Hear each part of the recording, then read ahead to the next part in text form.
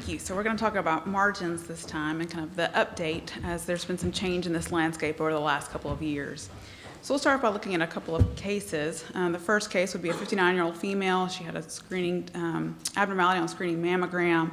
A mass was seen, very small, on ultrasound, 1 centimeter in size. It was biopsied in IDC, estrogen sensitive, HER2 negative. But she underwent lumpectomy. You can see she has not a lot of breast tissue. She does have implants in place. And you can see on final pathology, her tumor was 0.1 millimeters from the specimen's anterior margin. So in the past, we've had a lot of discrepancy with what we should do with margin status.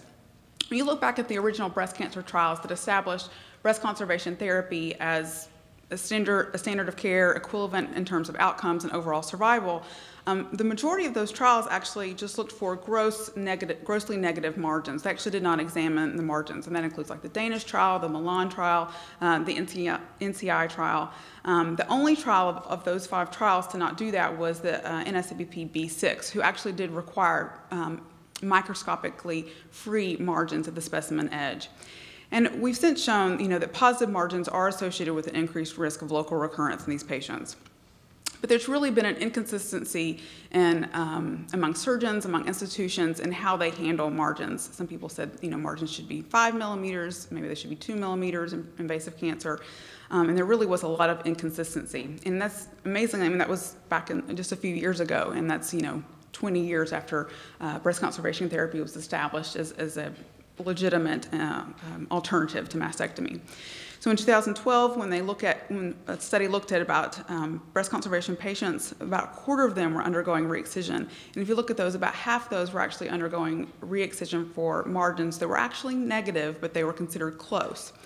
So obviously re-excision is associated with a lot of issues. Obviously it increases patient anxiety, increases cost of medical care, may lead to poor cosmetic outcome, and it has been shown to be associated with patients' decision to convert to mastectomy or even undergo a contralateral prophylactic mastectomy.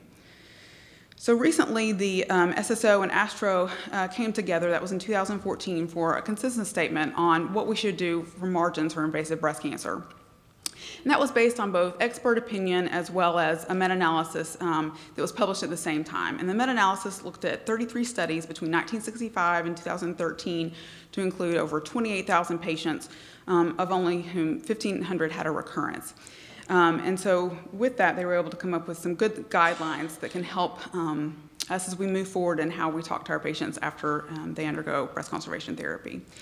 And so if you look at the summary of the practice guidelines, kind of the highlights would really be that a positive margin is known to increase the risk of a local recurrence. There's a twofold risk of a ipsilateral breast tumor recurrence when there is a positive margin. And this cannot be nullified by use of systemic therapy, radiation therapy, or even favorable biology. That risk persists. However, with negative margins, that does obviously minimize the risk of a breast tumor recurrence. However, wider margins than just no tumor on ink really does not significantly lower that risk. Obviously, you can think of different caveats, right? So if patients get systemic therapy, if a patient were to not get systemic therapy, should that alter our margin width? And there's no evidence to suggest that. We know that there obviously are different biologic subtypes of breast cancer. There's still no indication to have wider margins based on a more aggressive biologic subtype. If a patient were to undergo different types of radiation therapy, there's obviously fractionation, boost, whole breast radiation, that really, again, should not make a difference as far as the margin width. Young age, obviously we know that patients that are younger have an increased risk of breast recurrence, but that risk is there whether the patient undergoes breast conservation therapy or a mastectomy, because we see that risk persists. There's really no evidence that we should increase the margin width for our younger patients as well. When you look at lobular carcinoma, again, the same thing. You do not need to increase the margin width. Obviously, the significance of pleomorphic LCIS, which acts more like DCIS, is a little bit less certain. So if we look at a second case, a 56-year-old female with a newly palpable breast mass, workup showed multiple enlarged lymph nodes. She actually had lobular carcinoma, moderately estrogen sensitive, HER2 negative. Her FNA also confirmed involvement of multiple lymph nodes. So you can see based on her MRI, she had a large extent of disease with a lot of non-mass enhancement as well as a mass there. So the patient underwent a metastatic workup, which was negative. She enrolled on a neoadjuvant clinical trial and actually had a really good response. You can see that this is her MRI, and she actually had no residual tumor within the breast and actually had no evidence of residual disease within her lymph node as well. So her options were discussed, and she discussed mastectomy versus lumpectomy. She ultimately decided to undergo a lumpectomy with axillary lymph node dissection. So at her final pathology, again, she had multiple small foci of tumor within the breast. She actually had a complete response within the lymph nodes, and there was treatment effect there. But within the lumpectomy specimen, she had the largest focus of tumor was 8 millimeters in size. However, she did have focal tumor involvement in both the lateral and superior margins. So the question is, should we re-excise this patient? And so there are reasons to consider re-excision in a patient where technically the margins, there's no ink on tumor, things are very close. And this was, I think, a good guideline published by Kelly Hunt back in 2014. And it really says that, if you have patients that have focal tumor at the inked margin, maybe there's a significant discrepancy between radiologic evaluation and pathologic tumor size. If there's scattered foci of DCIS near multiple margins. And for this patient, she had a lobular histology and had a large burden of disease. And we know that lobular histology does not tend to respond as well to adjuvant chemotherapy, even though this lady really actually had a really good response. And so I think that just highlights that clinical judgment really remains key. Obviously, we have guidelines and they are helpful, but we still need to tailor our therapy to each specific and individual patient. And so I would argue that this patient should undergo re-excision. So looking at our third and final case study, we have a 65-year-old female who had calcifications on a screening mammogram. Biopsy showed DCIS, and she elected to undergo a lumpectomy. In her final medial margin, her DCIS was less than 1 millimeter from her final margin. So the question is, should this lady undergo re-excision? And so kind of a similar controversy has existed with the DCIS and margin status.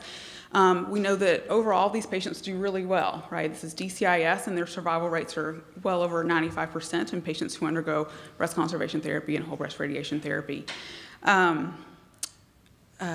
tumor on ink. So looking in the study, looking at whole breast radiation therapy for DCIS, 3 out of 4 of those studies actually required no tumor on ink, was really the only requirement for that study. There was no margin width specified. However, some single institution studies have suggested that margins greater than a centimeter at least should be advocated, and in that setting, potentially you could avoid whole breast radiation therapy. So again, there was just a discrepancy, lack of consensus, a lot of re-excisions. But about to 1/3 of women attempting for breast conservation therapy for DCIS were actually undergoing re-excisions.